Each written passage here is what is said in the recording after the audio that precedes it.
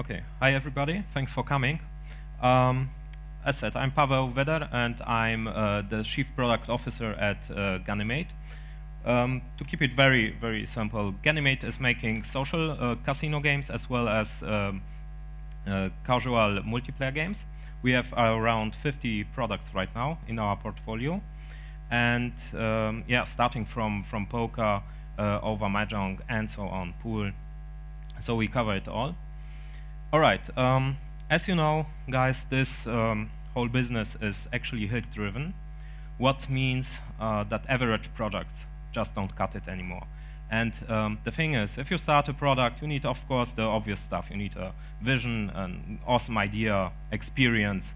You need motivated, awesome employees, funds, a great office with a great coffee machine. But the key to achieve actually a success is your user. So know him and find out who he is. So this is basically the agenda. We want to define the user, acquiring him as a client, and finally retaining him and hopefully keeping as a customer. Everything I will talk about, I try to keep in focus with our brand and our casino. All right, to set the very basic KPIs, you need definitely the gender, the age, the country, and game preferences of a user. These are the basic metrics, and well, if you start defining them, you will find out very soon that when you release your game and you check out the data, that not everything is true. For example, when you had our bingo, we had women from 30 to 45 in mind, but it turned out that as well, guys from 20 to around 35 years play bingo as well, what was a very surprise for us.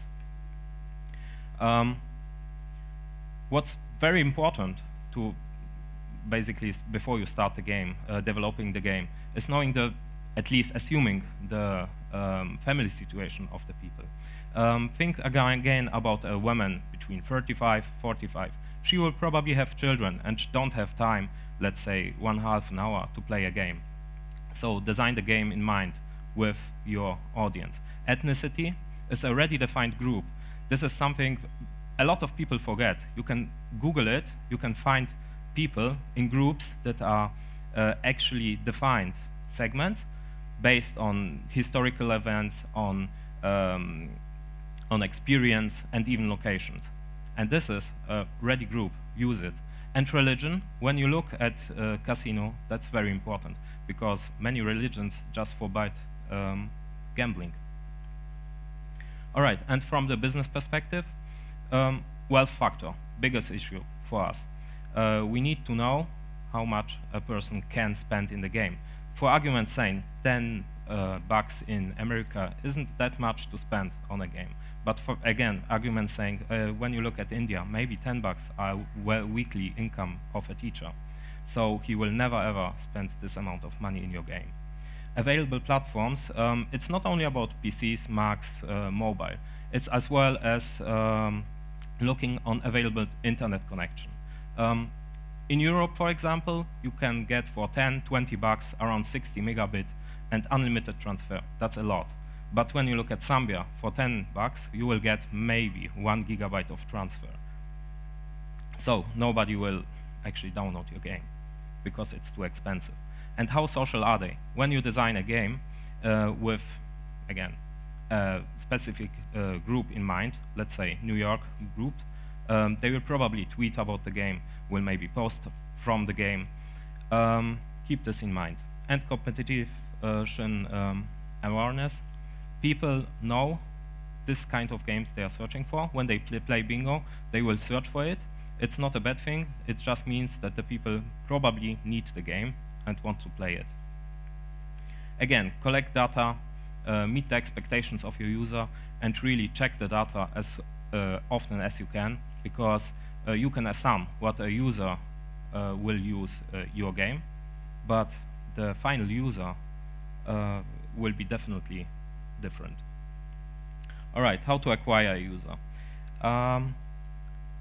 Cost per install. It worked a few years ago. Right now, at least for us, it's not working anymore. because we had a lot of really bad traffic when you look at, for example, Indonesia. We got this traffic, there were a lot of people playing, but nobody was paying. So we are going much more into cost per engagement. So we pay a much higher cost for a user who comes into our game, stays for, let's say, 10 minutes or longer, and as I said, he's much more costly, but yeah, keeping him, it's just the key. Cross-selling.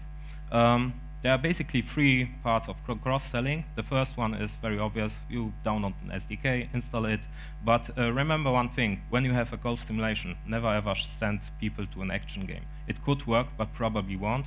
When you have, again, a golf simulation, send it to a tennis playing game. What we are using most is complementary products. I will give you an example on consoles, not on gambling games.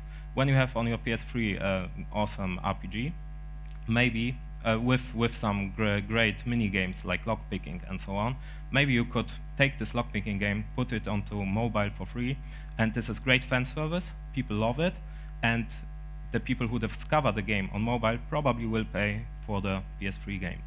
And user acquisition games, if you have the money for it, do it, because creating, let's say, pool that sends over people to poker, and the people start paying in poker, it works much better than just buying the user. Okay, organic grow. We have not much time, so I will just skip this. You know about the SEO and the ISO. It's very important. One thing that I would like to point out are the screenshots. Even in casino games, people sometimes forget that that users are buying the game or downloading the game with their eyes. They want to see what they get, and it needs to look awesome, looks like you want to play it. And never call your programmer and say, oh, just make 5 screenshots for our new game on iTunes. It will not work out. Okay, the press. It's a big issue when you look at casino games, because press is, of course, one of the most important ASO and SEO features. But when you contact the press, it's mostly like writing the mail, waiting, and then boom, you get an email from your mom asking how you are doing. This is not working. We have very good relations with internationally press, but they don't like to write about standard games like poker, bingo. So we need really to move on and create games that they want to write about. Virality still works. This is one point. 1 year ago, a guy on GDC, I guess, said that virality is dead. It's not like this, because people still like to share, but they want to share something that is really worth it, or worth a click, like scores, new stages, and so on. And as long as you design the game with virality in mind, you will definitely have a much huger return of investment than buying user, because your user is generating mostly high-quality traffic. Even if they fail, let's say even in poker, you can share it, because it can be a great experience for some people to fail. This means when you hit a competition in a game that is really hard to beat because they are good, it means for many people, well, I play this game at this service because the people are there very good to play with. But yeah, remember, don't spam the people, they don't like it. Okay, it's always very important to care about the user, because only high LTVs and daily active users as monthly active users guarantee you actually a very high marketing budget.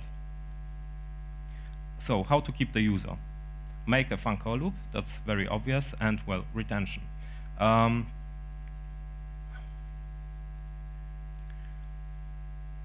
Let's say your game is awesome. You like the users like to play it, they have fun with it, everything works. Make the menus, lobbies, and so on, make them fun.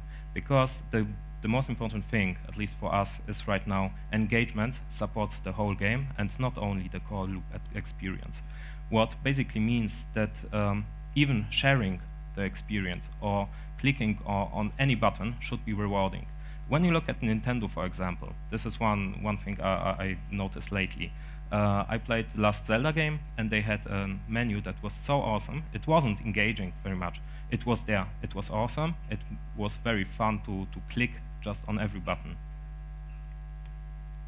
Okay, and now imagine you have a game that isn't that immersive, like auto-dubbing bingo. It works like slots. So you wait, you wait, you wait. Maybe you push the bingo button, and you get some feedback back. If you have such kind of game, you need to expand your core loops, which means you should make an awesome chat, various social features, vote mechanics, mini games, and so on. For us, the chat is working perfectly because most of the people just come to chat with their friends. They are not friends in real life, they are not friends on Facebook, they are friends in the game. And they like it, so we are giving them value with sending gifts, or right now we are developing a special social bar for the users that they feel that the game is much more alive than until now. Which means when you have your users on your social bar, it can change. When my friend was playing bingo in a different room, in a different game, you get the feedback if he got, for example, a bingo. For the user, it means that looking at the right side of the game, he sees that they are playing, that they are socializing, and everything feels alive. Focusing on creating lifestyles, not only games. What means that a user should really always think about your game. Not only while playing the game. One thing I think we figured out lately was that we need a calendar in the game.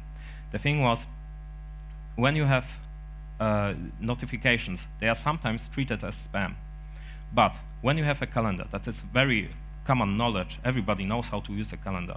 We learn it from the kindergarten, how to use it and what it means. So adding an event to a calendar in the game, adding a tournament, adding a special event that would come, will be not treated as spam, because when you sync it with the calendar on your mobile or on your desktop PC, you will get the calendar message. So they will remember that something will happen in the game. They will probably come back to see it.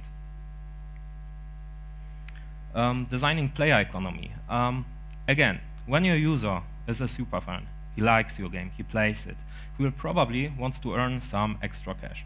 So we give him the opportunity with creating clubs, tournaments, and so on. If he creates a tournament and he invests time in it, and he gives this tournament a nice name, an icon, and so on, we reward him with the rakeback, at least a part of it. The thing is, he will advertise his own tournament to people outside the game, and they will probably come and play with him. Then he says, come back with me and play with me on my tournament. And he will make free acquisition actions for you. Well, creating to engage. People love new content. That's very common knowledge. Try to give as much away as you can, as often as you can. DLCs still works and work very fine, not only in hardcore games, but as well in casual games, even in poker or bingo. What's a very, let's call it, old type of games. New content like backgrounds, like quiz in pool, like new tiles in Mahjong, always work. Multi-platform, again, multi-platform, best retention tool. Everybody knows it, make it multi-platform, and use all the features that your platform has to offer, like on mobile, push notifications on Facebook, posts, notifications on Twitter, tweets, and so on. And then, when you have your features ready, of course, HB test them, collect data, analyze, redesign. Only optimized games really gives you back the user as a user with a high lifetime value and high daily active as monthly active activity.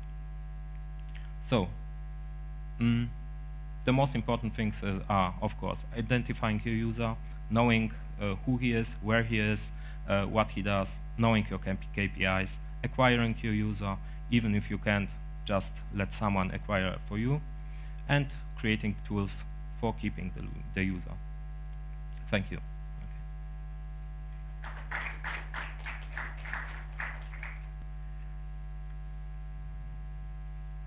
Paweł, which ones do you think are the more interesting untapped markets for social casino that people are not paying attention to? For us, it's Brazil. Mm-hmm. Many people don't even know that in Brazil is a huge social gambling community. Mm-hmm. And I hope Asia.